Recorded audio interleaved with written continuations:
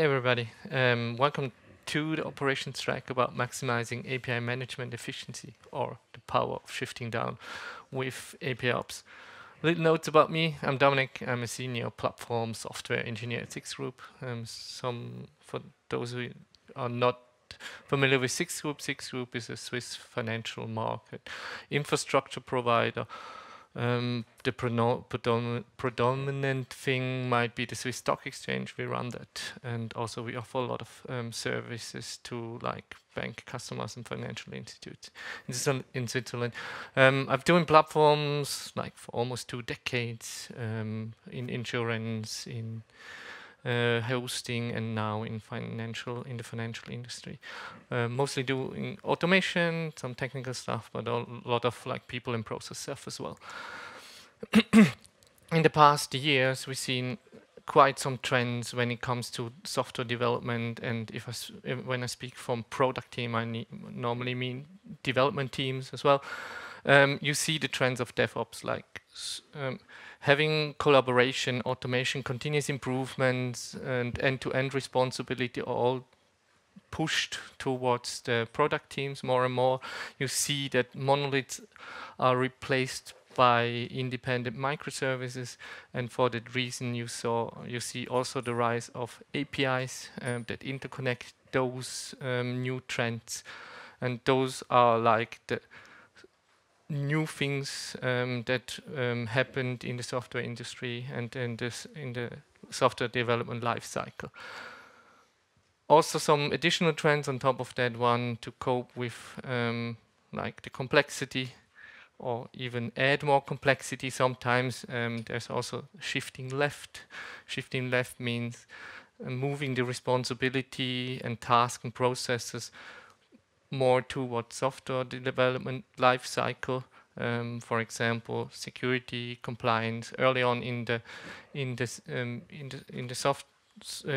when producing software and services, for that reason, you detect certain flaws or bugs early in the process, which is in the long term more efficient and should be cheaper. Then you have the opsification. That's you see like terms of DevOps, FinOps, optimizing for financials when it comes to deployment. You also see MLOps, AIOps, GitOps. All those like terms are shifted always more onto like product teams. That is a good and a bad thing, but highlight mostly the bad things here. That means that the product teams are having more cognitive load, what means they have more responsibility, even though they need to produce business values. What this also leads to this like skill siloing. What I mean by this is in monolithic application you had the expert for performance, security, and so on and so forth, and now you need a small part of your job being like the security expert or the performance expert, and so on and so forth.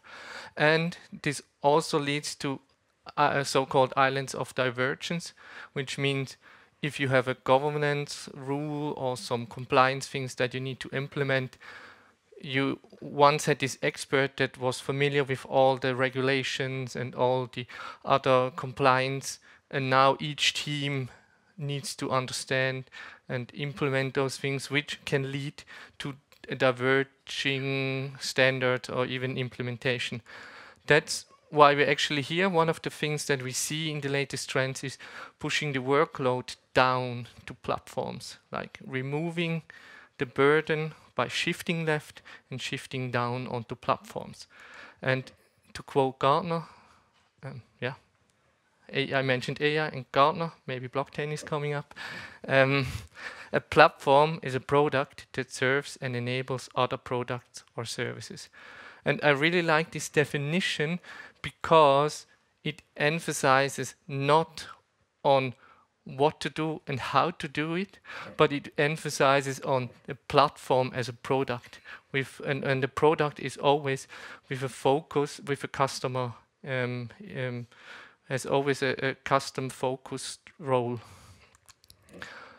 I want to show you one example or one approach where you can build up a platform or bootstrap a platform within an organization. and that's the concept of API ops. API ops is some kind of a combination of like DevOps principles and GitOps principles to streamline your API development and maintenance. What this means, it takes some part of those automations from DevOps, and GitOps means like everything is stored in one central place and gives you the capability to build your own platform on top of those.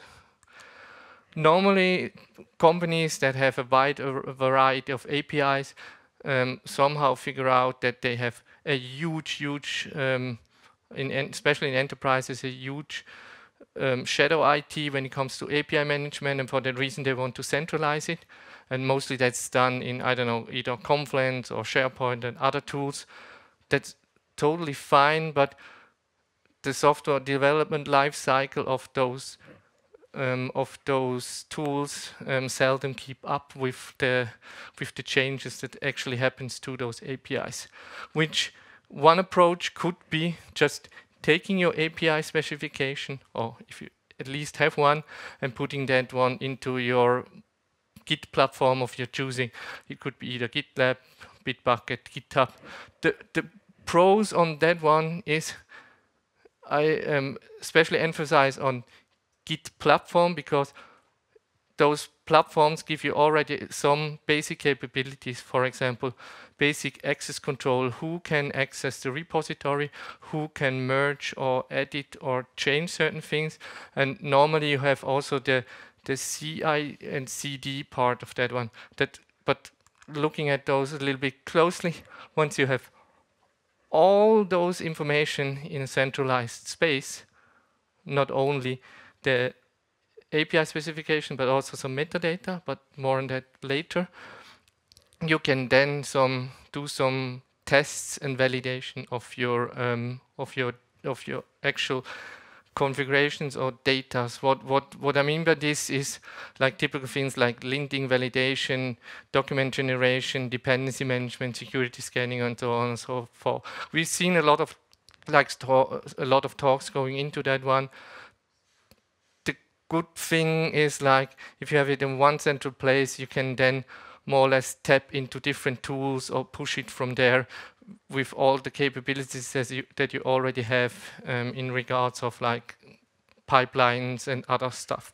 From there, once it's validated, the next obvious step is just to enable autopiling. That's the CD, continuous deployment part of that one, which means you can go to like your API gateway of your choosing, or you can do document generations and so on and so forth. At 6, we do multiple steps to actually perform those actions, and I'd like to show you a little example of what we're actually doing. Mainly, it's the API specs and metadata that are transformed to the control plane, and that one will be pushed out to certain environments and certain locations. And we actually started with onboarding a lot of APIs in a Git repository, but nowadays we have a developer portal on top of that one to just simplify the self-service for our mostly internal customers.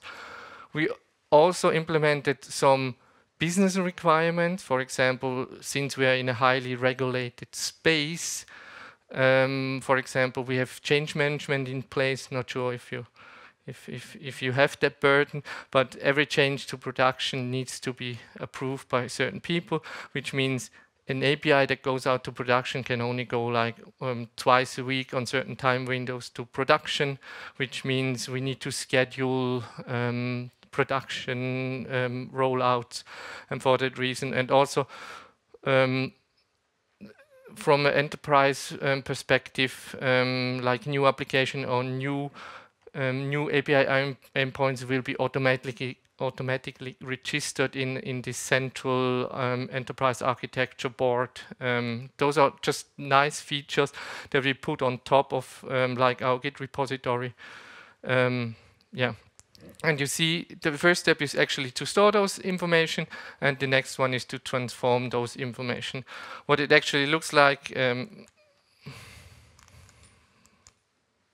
if it would go any further. Thank you. That's our development portal.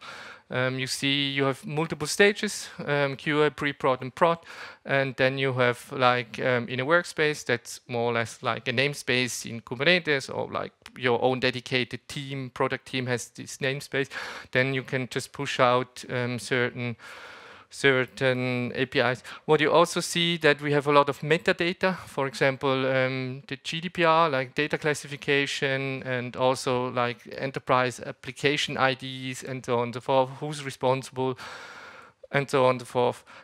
Overall, in the whole platform, we have roughly about 850 APIs onboarded.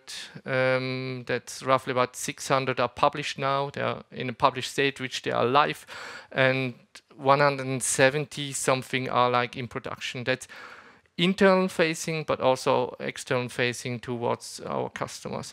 That whole thing is distributed over 13 clusters, more or less. And if you're interested in like namespaces and underlying infrastructure, it's more or less like 90 namespaces with gateways and caching and control plane, data planes, and so on and so forth. When a customer comes in and wants to change something, then he's able, or she is able to, like, having a lot of pre-selects of things. For example, we limit the capabilities of like authentication. We also give you just a few options when it comes to rate limiting, some course headers, some just a few knobs. Even though like most of the API platforms nowadays are capable of like give you like any possibilities to like transform things. We just toilet it down to the most basic needs that we think from an enterprise or like from a governance perspective makes sense. When building those platforms over the course of like many years now, and even migrating from one gateway solution to the other, and that was the good thing, we stored all those information in a centralized place, and then we transformed them. We could easily do the switch, which means like we could then just do the translation from one gateway to the other by just one by one and migrating all the things. Some of the learnings that we saw, or is, for example, one single API is sometimes not enough. I want to emphasize on two things. Like, a lot of people think of API specification, that's the holy grail, but in an organization you also need a lot of metadata. Who owns this? What's the retention policy? What's the deprecation state, data classification, and so on and so forth. And it's important that you not only focus on those things. And the other part is, we have customers that want to produce a different API documentation out of their API specification rather than like the thing that the gateway is checked, which means like we allow for 2 actual uploads of open API specification. But as other people mentioned, it's not all about REST. The platform also supports WebSockets and GraphQL, which means then you need only the metadata with less information. Then what we also found an interesting point, since you have this like metadata and open API specification, you need to end up or transform that one somehow to the dedicated gateway. And the first initial thing was to parse all those metadata, which were YAML or JSON. But if you use different tools, they end up with different kinds of templating, or like the end result is sometimes different, which we ended up like rather templating than parsing those information. Also, introducing compliance very early on, it's like naming convention and like security convention from early on. It's really crucial. And we always aim for a single source of truth. In the beginning, we were only a few APIs, but now we have the whole catalog of the whole company, which gives us the last things. The second last thing, we can shut down like lower stages that are only for our team during night. We completely shut down during like off working hours, which means like we just destroy the whole thing, and in the morning everything is put up, because we have all the configuration, not only the platform configuration but also the control plane configuration in one place. We just spin it up, and in a matter of like 15 minutes everything is there. And for that reason, we test every night that we have a good recovery and backup system. And this helps also in the unbundling, which Bill already mentioned in his talk. Yeah, but there's a downside. We are tight coupling to the SLRs and SLAs of our Git platform. If the underlying Git platform, which is another team inside our platform, offering unit is down, there's no possibility to update changes. Then when building a platform, it's important that you look at that you actually in Silicon Valley you have this make it or fake it thing, which means like you just do the bare minimal and mock everything, but that's not possible when building a platform.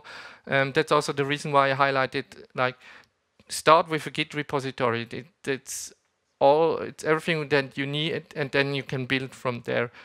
But the actual platform needs to work rather than like just mocking away certain things that look like you push the button because the other teams rely on you. And some takeaways. I would say nowadays it's more important to shift down on platform rather than like pushing more to the side of like the product teams.